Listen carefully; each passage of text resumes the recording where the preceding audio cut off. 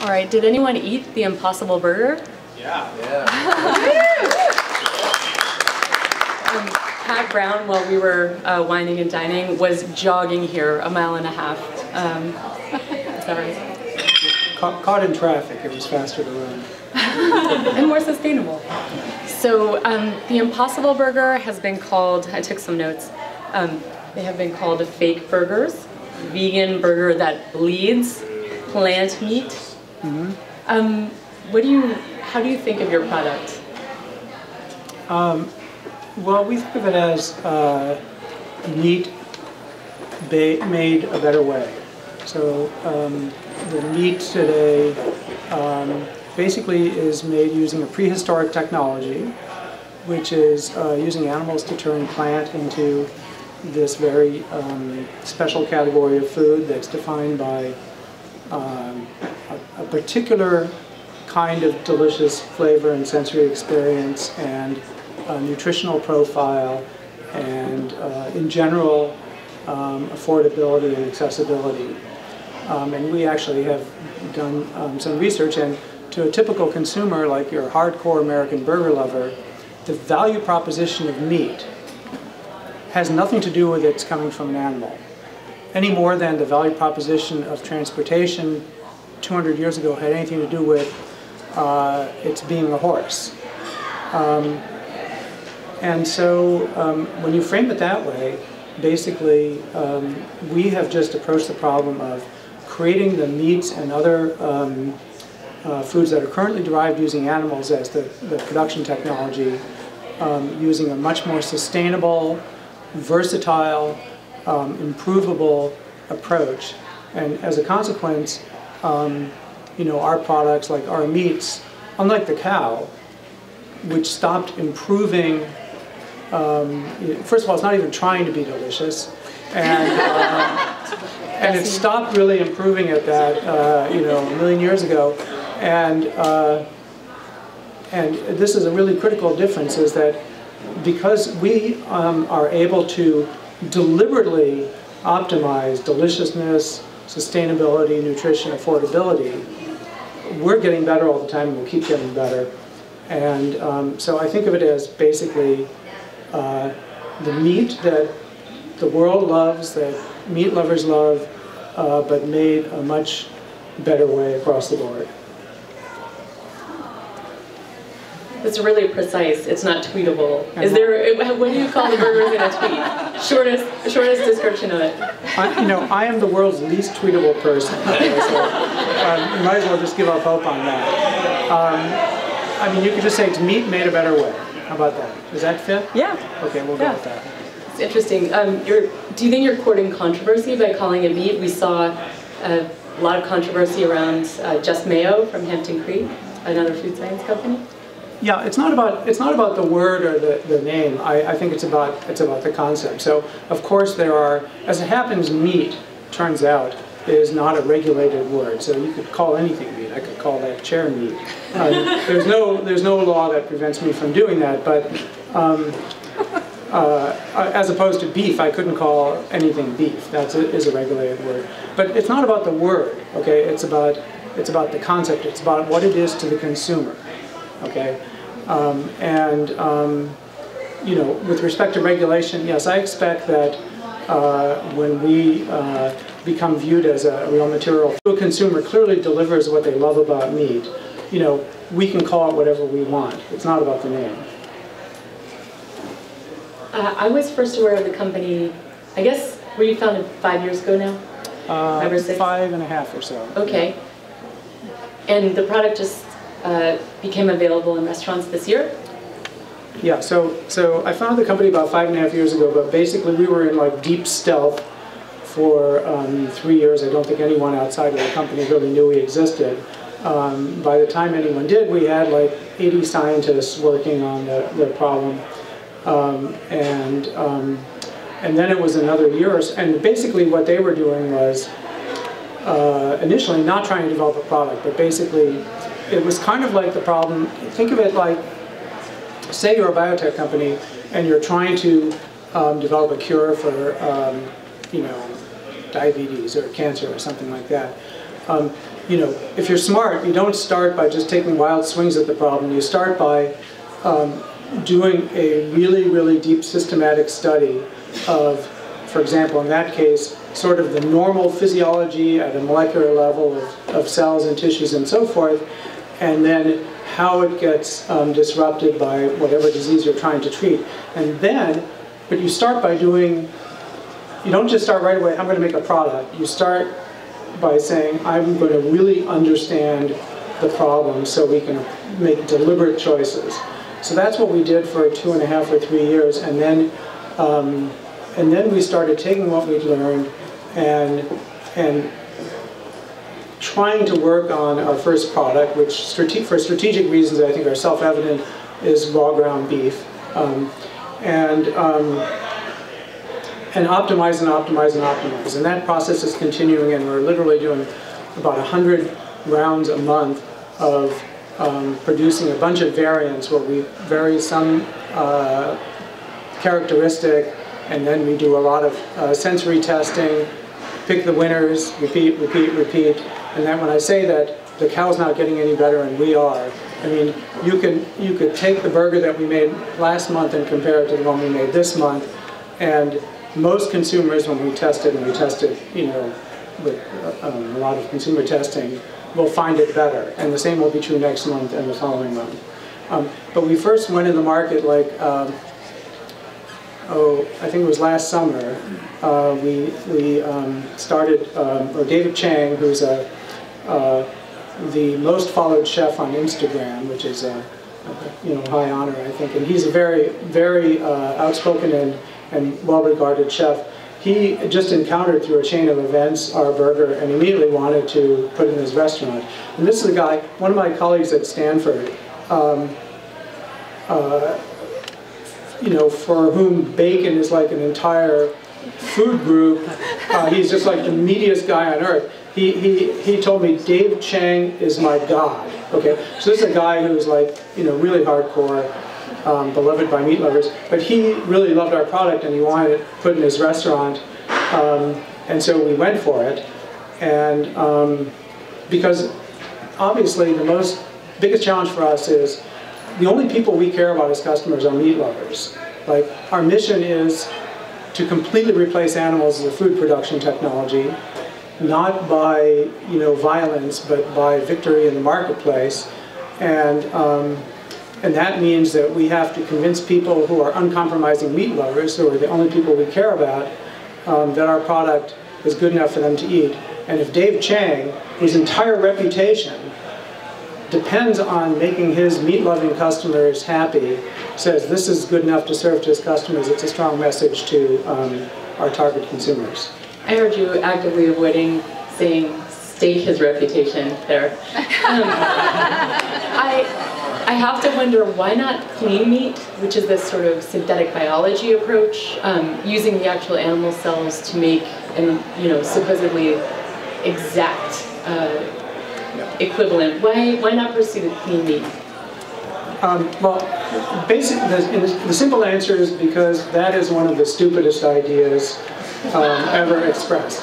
And the way it's first of all, it's not true that you can do a better job that way, because you then buy into, at best, the same limitations that a cow has. Okay, and I'll just give you kind of like a thought experiment to understand how, from an economic standpoint, this is just completely unscalable. Actually, I'll give you two things. First of all, if we could grow tissues that were a meaningful replica of animal tissues at an affordable price from stem cells, it would revolutionize, you know, medicine.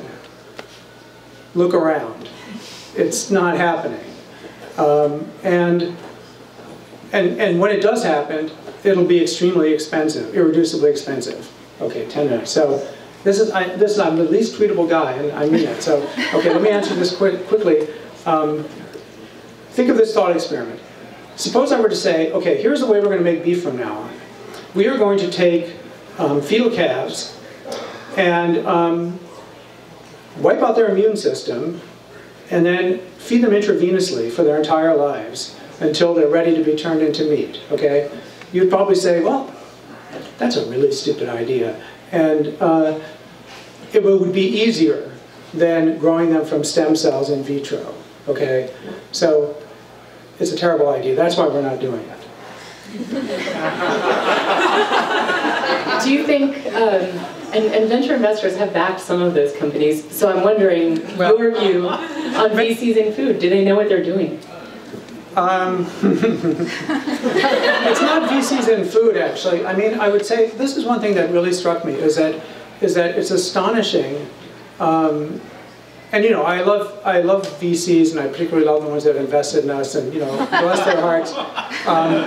But astonishing how little diligence they do into the actual science of that underlies some technology company. It's astonishing because, I mean, you know, I'm talking to these guys and I'm saying, ask me a hard scientific question, you know, dig, you know, and it doesn't happen. And you know, there's sometimes some of the venture firms that we work with will ask me to take a look at a company, and I'll say, you know, whatever I'll say about it, but it doesn't really matter what I say. But sometimes I'll say, you know, if I were you, I would just flush my money down the toilet because it's faster and easier. Doesn't matter. The amount of scientific diligence, my experience, and I don't mean you guys, maybe you guys are completely different. It's very rare that they do really serious scientific diligence by my standards, the way one of my colleagues at Stanford would do it if they were looking at a science-based technology. Do you think it would help for the firms to have scientists in-house? It's not, you know, yes, I think it certainly would. And not only that, but to listen to them. And to really look critically at it. And sometimes it's just like, just do the math. But anyway, I'm glad, seriously, I'm not being ironic here. I'm really glad that, I think it's one of the great things about the venture world is that people will make wild, risky bets on things that they see as highly risky, like a science-based project that they haven't done diligence on, but has the potential for a huge payoff. And we would have never gotten any money if that wasn't true. So I think there's a very good thing about it, and obviously it must work pretty well or you guys wouldn't be here. Tell us a little bit about your funding status now. How much have you raised from these outside investors? Do you supplement that with grants and non-dilutive sources? And who are your investors? I know some of them, but... how much have we raised? What am I allowed to say about that? Consult Crunchbase for that. Yeah, let's just say it's more than $200 million. We have amazingly great investors. We don't let anyone invest in the company. We're very selective about who they are, and they have to be people who understand that this is not something that they're going to, if they're looking for a quick exit, look elsewhere. We have told them we are not going to be acquired. Forget about that. And if we go public, it will only be because we need the money that way. You know, we need more access to more capital, which is probably going to happen someday. But so the investors that we get are people who, they're serious financial investors. The market we're going after is a $1.5 trillion global market that is based entirely on a prehistoric technology that hasn't improved materially in a million years. And so that's like a no-brainer in a certain sense from a financial standpoint. But we're looking for people who see the financial potential gain, but really believe in our mission and are not looking for a quick exit. So our people we have, our first investors were Khosla Ventures, who have been great investors from the get-go and reinvested in every round. Bill Gates, one of his venture funds. Horizons, Google Ventures, Viking Ventures, Temasek, UBS, a bunch of other smaller investors. But they're all really mission aligned and they've been great, extremely supportive. I could and I would ask you a bunch more questions, but I am certain the audience has many, so we have about 5 minutes. Okay, thank you. Your marketing is interesting. I'm curious who's like the brains behind your marketing and when it feels, sorry, like a consumer website. And I was also curious about your distribution plans. Like when can someone like me start eating Impossible Meat foods? I don't have a microphone, but I'll just shout. Okay, first of all, the marketing. It's hard to, there's lots of brains behind our marketing, and that's been the case. Actually, one thing about our company is it's incredibly, I would say, collaborative and kind of non-hierarchical and so forth. So, I mean, really, I'm kind of hard put to think of, you cannot name someone who's behind our marketing. It's a great team. We made a deliberate, so in the US, there is more than 5 billion pounds of ground beef sold every year just in restaurants. Okay, that's a lot. And when we have launched our first production plant a little bit later this year in Oakland, it'll be producing about 10 million pounds a month. So we barely, barely touched this humongous market, even with what we think is, wow, that's a pretty big, production plant.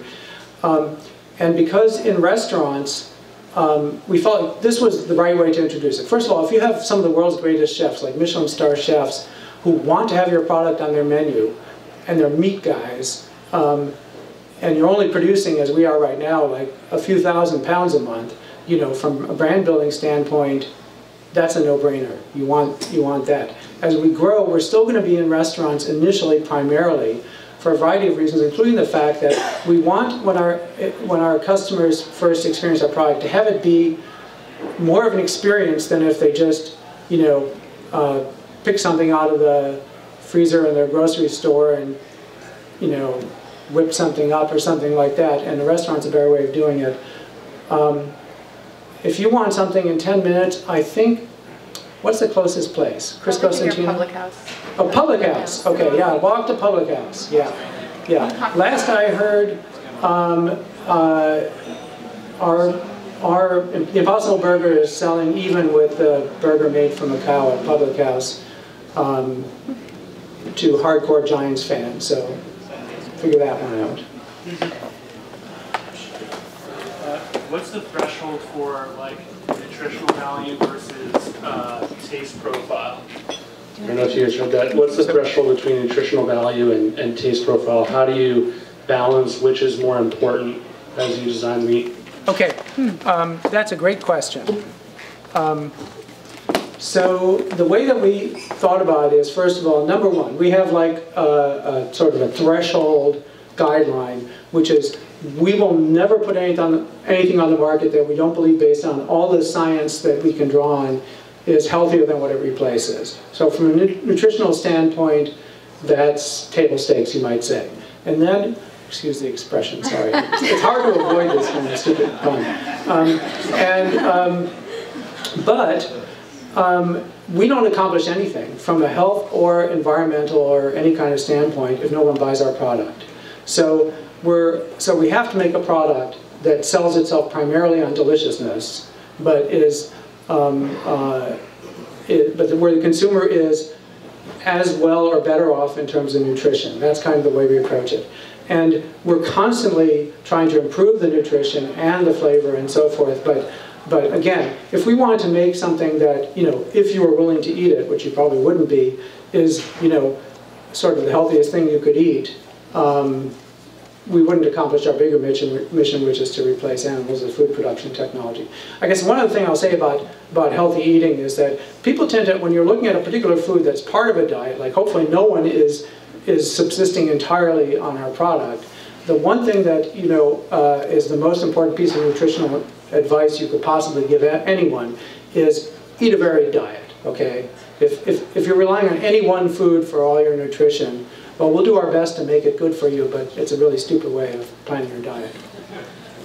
So I got to ditch the all M&Ms diet. Where there are a couple more questions. So.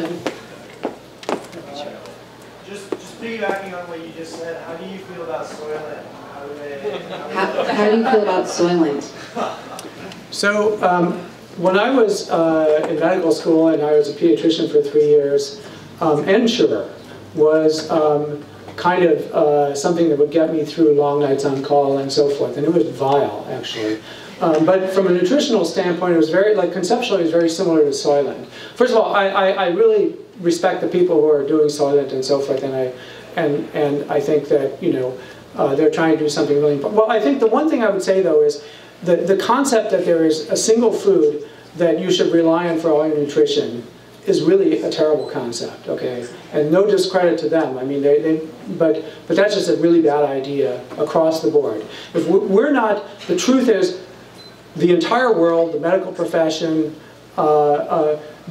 knows very little really about optimal nutrition for humans. You cannot do long-term experiments, nutritional experiments on humans. Cannot be done. Best you can do is retrospective case-control studies in large populations. And to give you kind of a thought experiment, if I did looked at retrospective case-control data and said, what's the health effect of mustard? You know, you'd probably conclude, wow, mustard is really dangerous for you. But yeah, because you put it on hot dogs. You know, in other words, it's very difficult. It's intrinsically like some of the weakest science out there. So betting your health on the state of the art of our knowledge of nutrition and human health, I think is kind of a bad idea. But on the other hand, having Soylent, you know, listen, the people who are buying Soylent are people who used to live on a diet comprised entirely of Pepsi Cola and Doritos, okay? i.e. software engineers and, you know, people like that. So for them, there's no question this is an improvement. That's very optimistic. Yeah. First off, you're awesome. 2 questions. One, who's your consumer? And then the second part, which is a bit longer, you talk about nutritional value. What about targeting people that want a better earth, that buy Priuses and things like that? You're very scientific driven, so if the consumer may not be, is there a higher ceiling for the brand? Okay, really good question. We've done a lot of consumer research to try to understand where we've, you know, given hundreds of consumers our product and asked them would they buy it instead of a burger, and if so, what's driving them and so forth.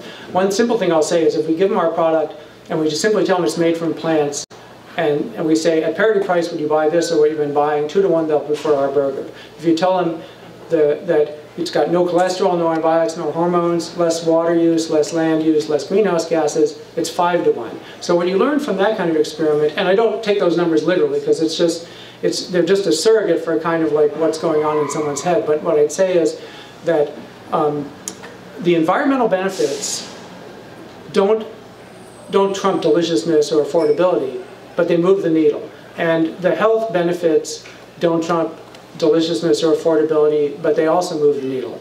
And we are pushing on both of those, as well as deliciousness, as well as affordability. Our target customer, by definition, given our mission, is someone who would otherwise be buying something produced using an animal. That's our target customer. I've been vegan for a long time, but we don't give a shit about vegans, okay? The only customer we're producing food for is a hardcore meat eater. If a vegan buys our product, it's a negative for our mission because it's just basically wasting that product that could otherwise be, you know, stealing a place on a meat eater's plate, you know, on a vegan who can, you know, subsist on lentils and rice. I'm afraid our time is up, but thank you very much.